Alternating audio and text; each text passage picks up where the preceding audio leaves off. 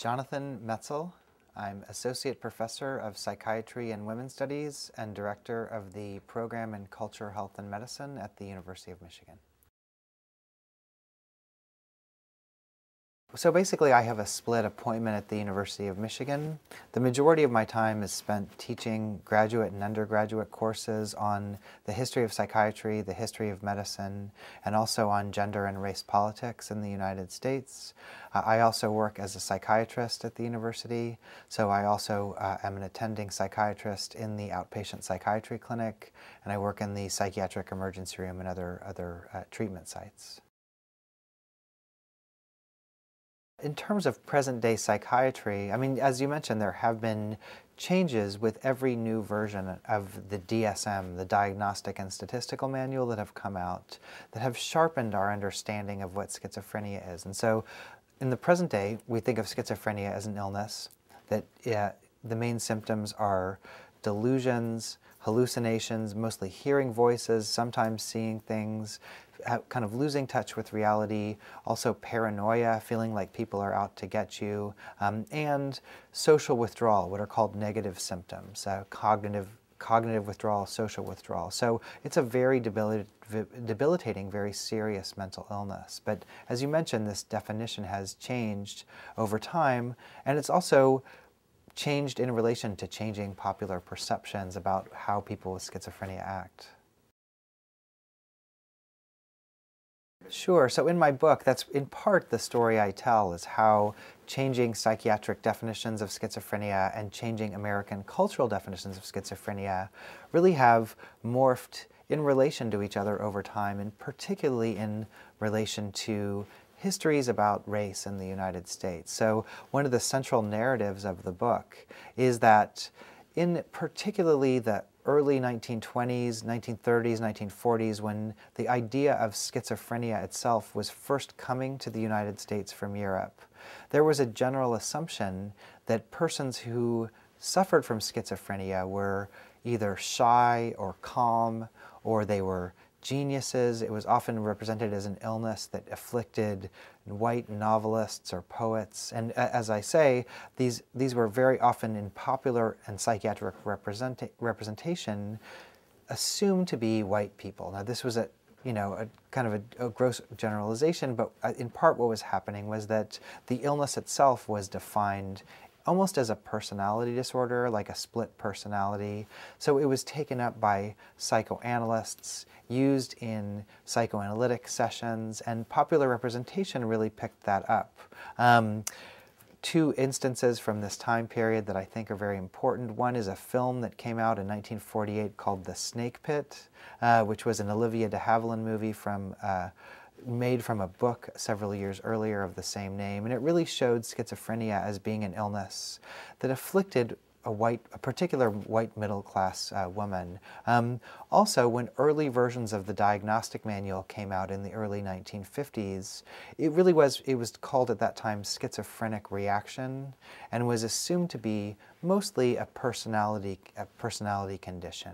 All of a sudden in the 1960s, American culture, newspapers, magazines, movies start to represent angry African-American men as in part being inflicted with a new form of this particular illness. So in the book I show some drug ads, for example, that actually show pictures of urban riots and race riots in the streets, and talk about how really the assumptions about the illness change. And the other key thing that happens in the 1960s is that the official psychiatric definition changes.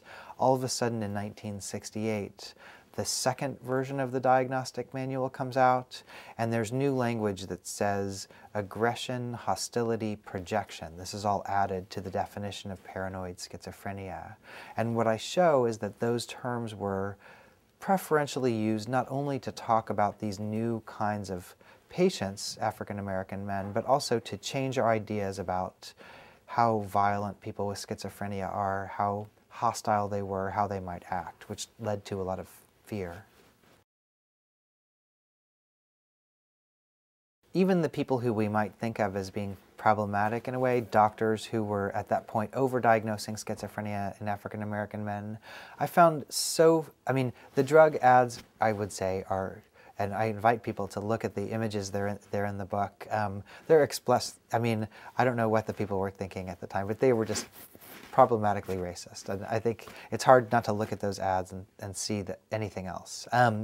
But in general, I think that many of the doctors and the sources that I look at were actually trying to help people. They were using the new state-of-the-art diagnostic criteria that were coming from their profession. And I found relatively few examples of people actually trying to hurt people. What they were saying was, oh, here's a new definition of illness that we can apply to people. And I think a lot of the changes were happening, as you suggest, at a much bigger level, institutional levels, structural levels, the level of the kind of cultural unconscious in a way that was shifting how we thought about these people. So, you know, a few examples from the hospital I looked at. I tell the story of different groups of patients through the book project. And some of the key people I talk about were African American men. And let me just back up first and say that this was a hospital, the Ionia State Hospital for the Criminally Insane, that is or was about 3 hours north of Detroit. And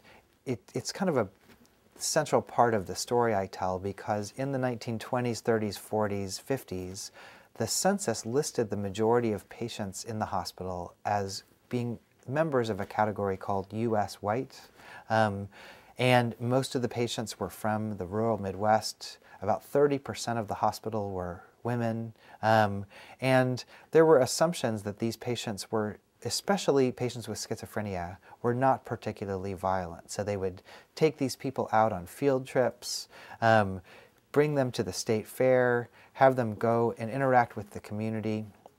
All of a sudden in the 1950s and really the 1960s, you see increasing numbers of African American men brought to the hospital from Detroit for various reasons. Some had committed crimes, some had participated in civil rights protests, some had been participants in urban riots at the time.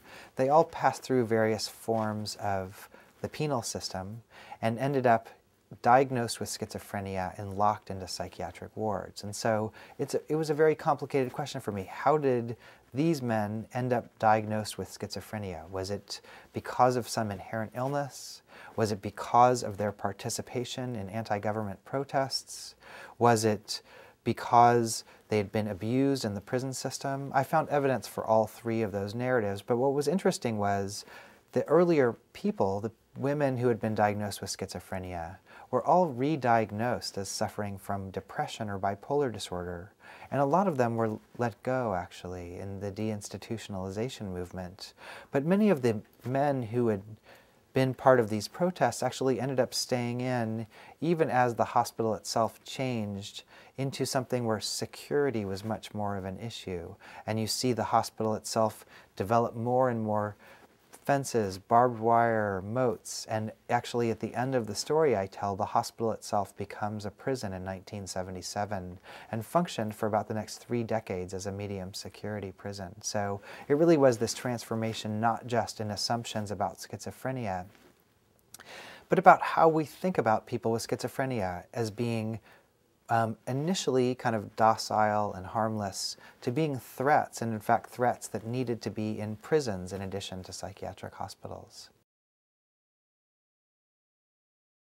Basically, the central argument of the book is that there was a transformation in popular and medical and psychiatric understandings of schizophrenia that happened in the 1960s in relation to certain responses, different kinds of responses to the civil rights era and to the tensions of the civil rights movement at the time. And I show pretty directly how civil rights politics, civil rights anxieties, other kinds of things really shaped our understanding of insanity in this country. And one part of that narrative is that, as I was mentioning before, we developed at that time a belief that schizophrenia was an illness that was increasingly marked by anger, hostility, projection. And even though that's not part of the diagnosis anymore, you see the origin in the 1960s of a set of stigmatizations of people with schizophrenia in particular as being violent that rose throughout the latter half of the 20th century, even after they were associated with race. All of a sudden, initially this was a category that was applied to these angry, protesting African American men, but you see a broadening of this stigma to the point where it came to apply to all persons who suffered from schizophrenia. And there are great research studies that actually come from Phelan and Link, two sociologists here at Columbia, that show that even though Americans have actually grown more accepting of particular mental illnesses, stigma against depression, obsessive compulsive disorder, anxiety, have all gone down over the last 50 years. Stigma against schizophrenia, particularly as being violent, has risen over this same time period. And I think this history tells us why. So one after effect of this period is stigma against schizophrenia as being violent.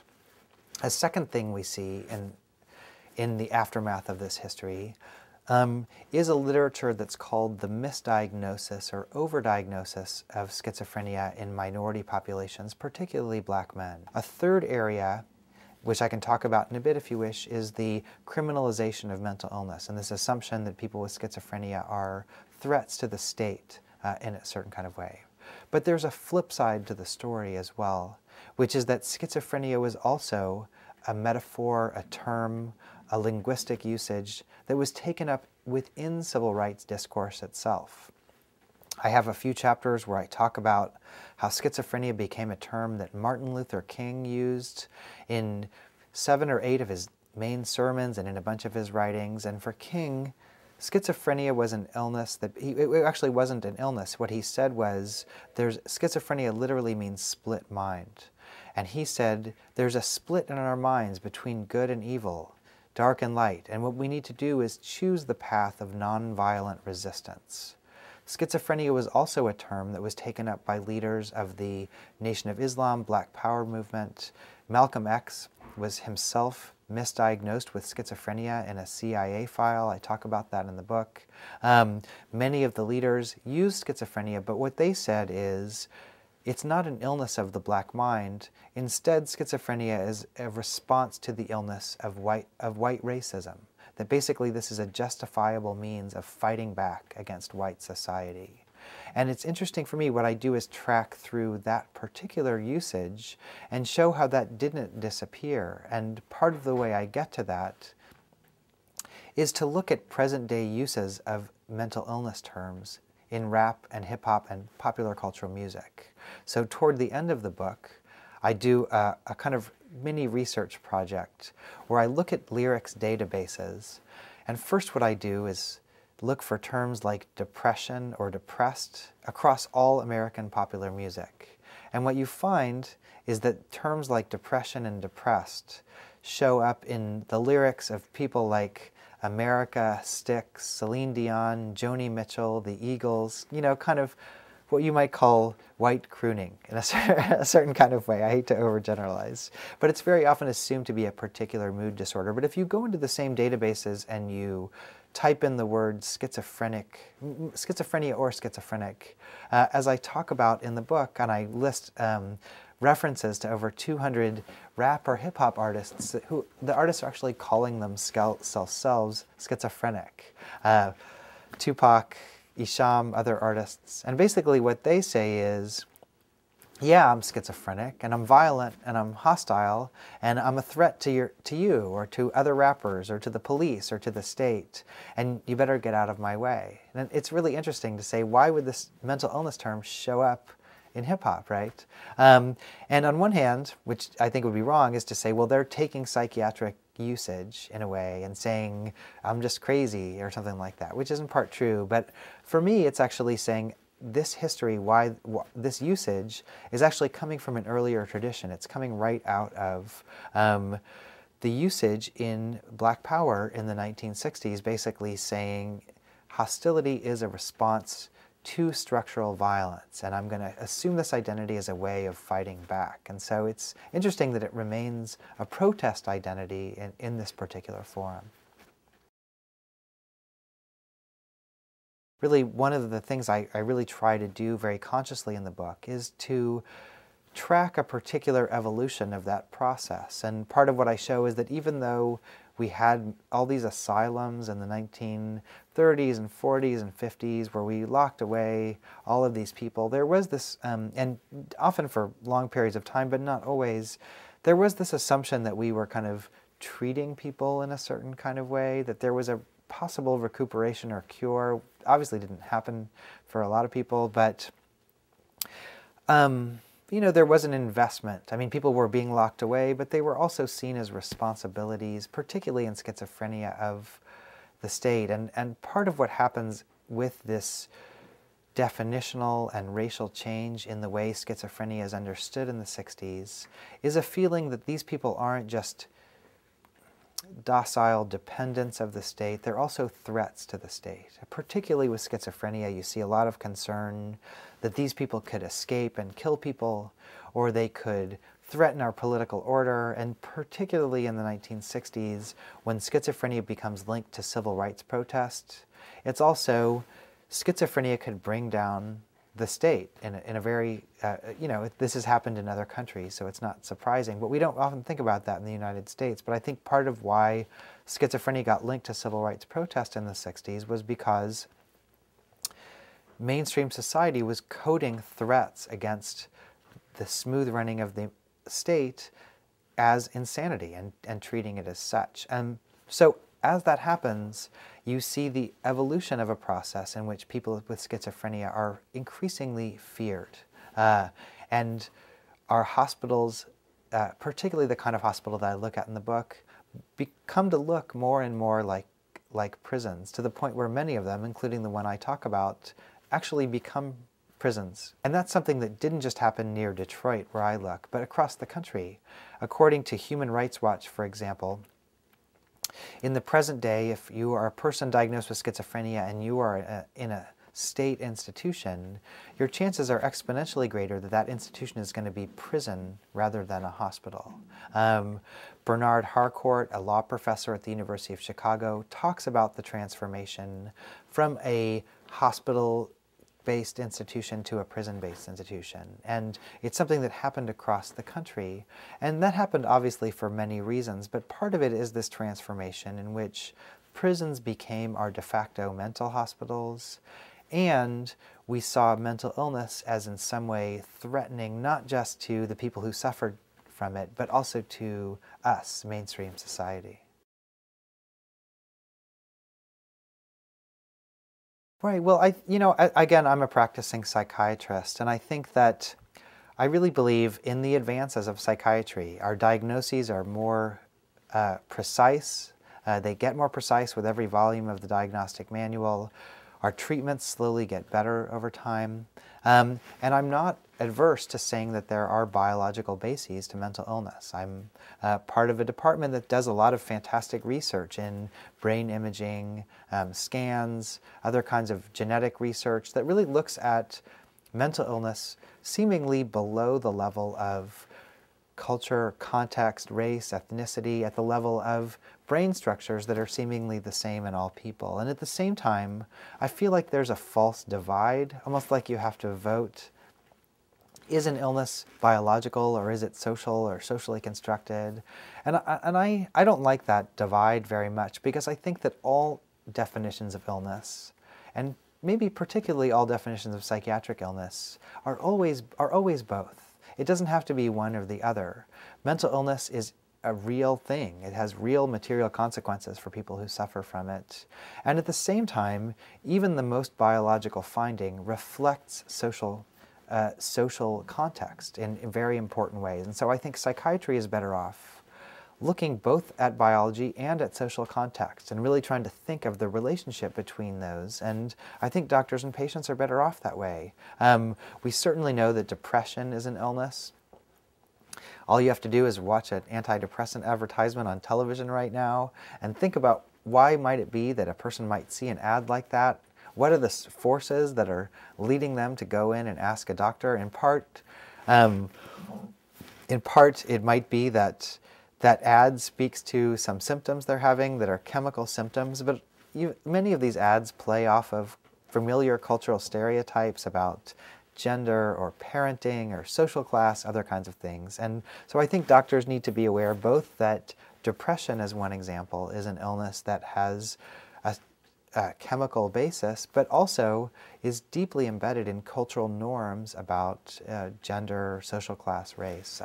So that would be one example. There's great work that's been done now on bipolar disorder by Emily Martin here at NYU, and looking at the kind of cultural basis of bipolar disorder.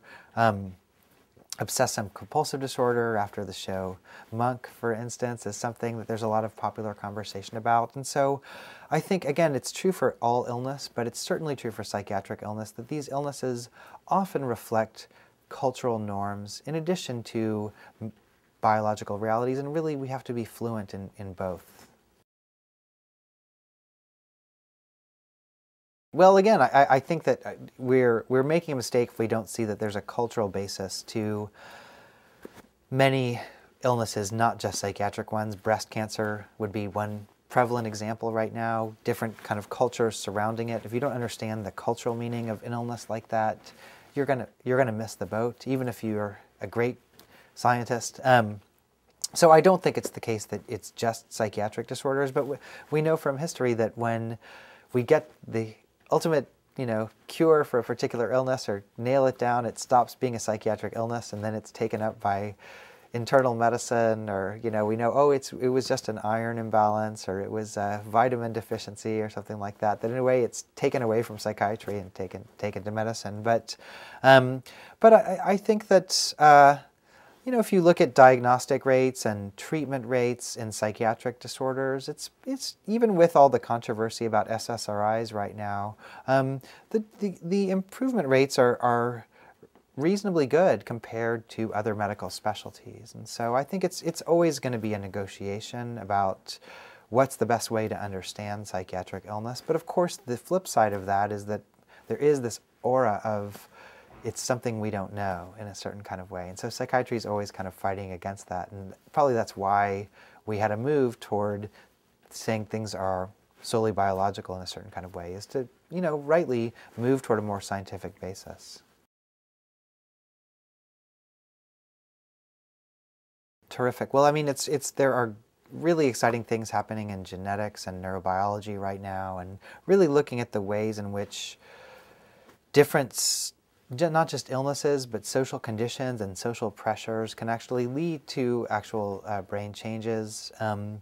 There was a lot of promise in the development of pharmaceuticals, particularly with the advent of newer generation of antipsychotics and antidepressants. And we know from history that there's a kind of natural trajectory of the way that these medications come out and are accepted. So initially we say these are cures for everything under the sun, and there's this dramatic rise, and then we say, wait a minute, these don't work for anything, which I think is happening with the SSRI antidepressants right now, and then we kind of figure out a moderated use of, well, they're good for some conditions and not for others. And so, again, as I say, I think that there's a give and take that's part of the process, and part of it is based in science. But I also think, the 1990s were often called the decade of the brain in psychiatry, where we didn't need to worry about Freud or about gender, psychoanalysis, context. All these things were, in certain ways, kind of pitched out the window because we were going to get the answer to everything from brain scans. And I think psychiatry itself has come to, in a way, like medications, a more moderated understanding of the brain itself is very important, but you don't really know anything about the brain unless you know about social context, expectations, stigmas, other kinds of things. And so hopefully these findings will continue to be understood in social contexts.